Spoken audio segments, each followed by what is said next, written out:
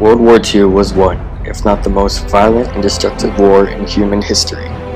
With a death toll of over 50 million people, 3% of the world's population were killed in just the span of 5 years. November 1941. Japanese imperial troops aggressively moved west, imposing the Japanese Empire and ideologies on the people of Manchuria. Meanwhile, Nazi Germany rapidly expands in Europe and locks heads with Russian troops pushing towards the west. Just a month later, Guam would be plunged into one of the most tragic times in her history. The date is December 8, 1941. Chamorro families gather in the capital city Habaganya to celebrate the Feast of the Immaculate Conception. Faintly heard behind the prayers being recited in Mass, the sound of roaring planes can be heard making its way towards the island. The sound of bombings and gunfire strike terror in families still in church. A day meant for celebration and joy suddenly turns into a scene of terror and hysteria. Families frantically search through rushing crowds of people, gathering missing family members in the hopes of escaping an impromptu war zone. 2 days later, on December 10th, the Japanese forces launched their full invasion on the island. The possibility of a resurgence is tragically low, due to the fact that Guam's militia was extremely undermanned. The militia consisted of 274 Navy personnel, who more than half were non-combative personnel, 150 Marines, and about 120 Insular Force Guards, whose military training was minimal at best. A majority of the weapons in their arsenal were vintage and haven't been used since World War I. The Japanese invasion forces landed in 3 points on the island: Tamuning's Dunka Beach, Tumon, and Njotnya at Tokcha Bay. After landing, Japanese forces regrouped and made their way to Haganya, where they would be faced against our militia. Although the resistance was spirited, to no avail, the militia was surrounded after an hour of battle with numerous casualties on both sides. Freedom for the Chamorro people would not come in a long time.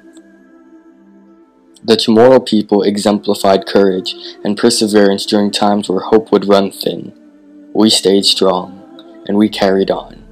However, we must always remember the fallen heroes and our brothers and sisters who were unjustly tortured and executed in cold blood. One specific son of Guam demonstrated absolute courage and strong will, even in the face of death.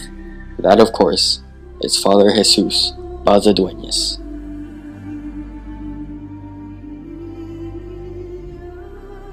Father Jesus Baza Duenas was born on March 19, 1911, the son of Luis Polino Duenas and Josefel Martinez Baza. As he grew, he was a determined and confident person. After high school, he departed to the Philippines, where he was to study theology. He attended the San Jose Seminary in Manila to learn about the priesthood. After his studies in the Philippines were finished, he was to be ordained and to start his mission to spread the good news. It happened on June 11, 1938, when Miguel Angel Alarno, a bishop at the time, who ordained the new priest. He was strong in the faith and was willing to do whatever it took to spread the word of God. Father Duenas was known as the second Chamorro priest to be ordained. As a newly ordained priest, he was an assistant and director of a group of people who want to go to Manila, like he did, to study on how to become a priest. Father Duenas was then assigned to St. Joseph's Church in Inarajan, where he would spread the good news of the Lord. During the Japanese occupation, there were only 2 ordained Chamorro Catholic priests on the island, and one of which was Father Duenas. When the Japanese exiled all the American missionaries on Guam in January of 1942, Duenas and the newly ordained Father Oscar Calvo were left behind as the only 2 Catholic priests allowed on island due to the fact that they were both Chamorros. Father Duenas and Father Calvo agreed to share responsibilities for the island, with Duenas taking care of the south, headquartered in Inarajan. By the end of that year, Bishop Alano had written a letter carried by Monsignor Dominic Fukuhori, a Japanese priest, to Father Duenas, temporarily appointing him the head of the Catholic Church of Guam in the bishop's absence. The letter had instructed Father Duenas that he was to defend Chamorros in their encounters with the Japanese government. Father Duenas knew that this could cost him his life. During the occupation, it was known that Father Duenas was a thorn in the side of the Japanese. Father Duenas did what he could to stand up against injustice whenever he saw it. At meetings with the Japanese officials, Father Duenas would bring up cases of Japanese improprieties and abuse of Chamorros. He was also accused of spreading rumors about Japanese defeat in Saipan.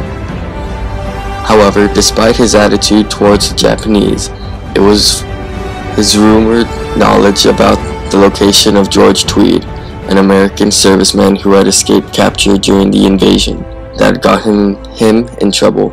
On July 8, 1944, Father Duenas was arrested in Inarajan.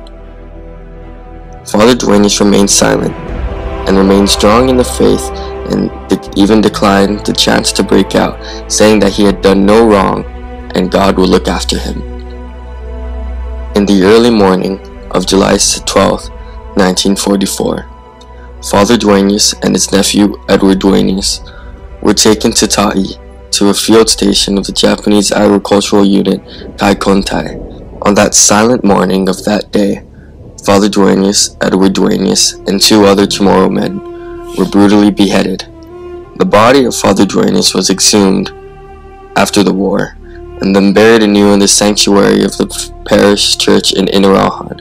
In 1948, Guam Bishop Apollarius Baumgartner began a Catholic minor seminary and high school in Ta'i, near the site of the priest's brutal murder, and named the institution Father Duenas Memorial School, where it remains today. That has influenced me in a way that I feel like I should meet up to his standards. He was a really great example to me, and it was really encouraging for me, and I want to be like him in a way that he was when he wasn't afraid and fearless. It influenced me because I have a role model who teaches me how to act as an individual. He's taught me what I should know, what is right and wrong, and what my morality should be, and always do what's right, because that's what makes us strong in the faith. Father Duenas' legacy has influenced me in the fact that he as a priest gave everything to his church community, and I as a teacher try to give everything to my community at the school to make my lectures as good as possible. The school experience has helped me, for I feel like I could be, it prepared me for, I feel like I'm already prepared for college, even though I'm a sophomore. But I know once I'm a senior, I'll be fully prepared for college. Taught me the meaning of friendship, how everyone has each other's back, and how we're all brothers. It's helped me in that it's educated me to become more strong-willed and become more grounded in my beliefs, and that I should always fight for what I think is right and what I should always do. Right. His sacrifice makes us try to do what is right, because he's like an example to us all of what and how we should be in the school, because we wear his uniform and we represent it. It helped me to do what is right because how he helped the Chamorros shows me how I should act and how I should help others who need me. He gave us the example of that no matter what, do what is right, because the one thing that matters the most is our morality and our soul.